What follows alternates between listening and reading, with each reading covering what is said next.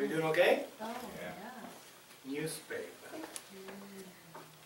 He opened the newspaper under the light of the kitchen to brighten the news of muggings, break-ins, and murders of last night.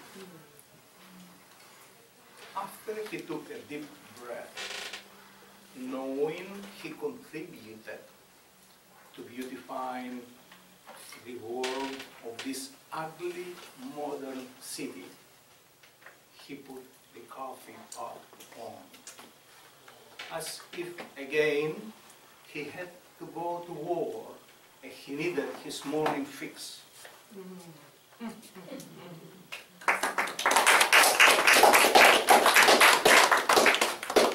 This poem, with the title Secret, was included in that event that Mr. Ashok Agawa had in Richmond, the Wing event. He was put as a different name, Mr. However, this is the poem I read for you today. It's called Secret.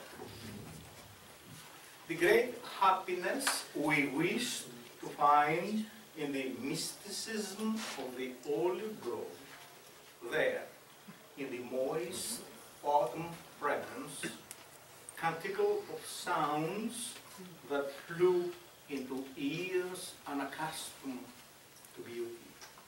There, in the night breeze, where the meaning of duty was freely served, there, in the mind's serenity, we had for years longed, though totally unconcerned, we wasted in the wrong throw of dice. There, I say, happiness was hidden.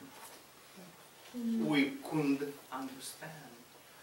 It was us who buried it there. Memory loss rekindled, and our symbols became the other man's dagger. wow. I'm going to read this poem for you. It's called Hieroglys. This book of poetry, the Greek version of it, is being published in Greece by a Greek publisher, and he loved this poem so much. He used the title of this poem as the title of the book in Greece. The book in Greece is called Hieroglys, although the book here is Autumn Leaves. It's the same poetry in Greek. Hieroglys is the prostitute, today's connotation of the word.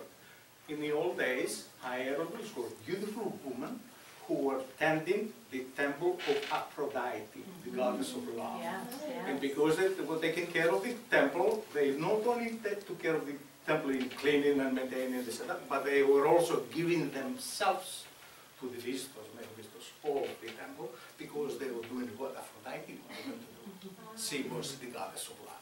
This is where the word comes from. Hieroglys, two Greek words. Hieron, which is the temple, and douli, which is the servant. Hieroglys means actually the servant of the temple.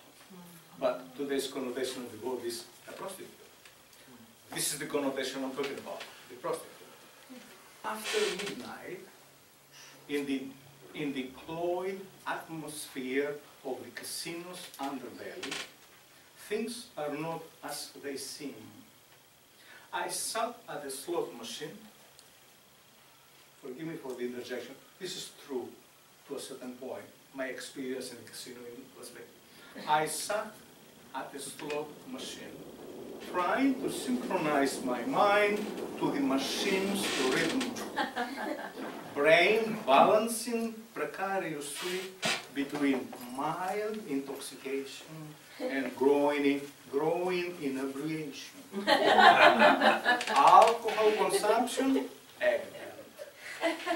Limbs and mind loose. Chasing that elusive hit, as I heard an alluring voice behind me. Hi, baby, how are you? A blonde, young hooker passed by me, brushing her voluptuousness on my back. voice as sweet as honey dripping into innocence. And I, in my mid-60s, took this as a compliment.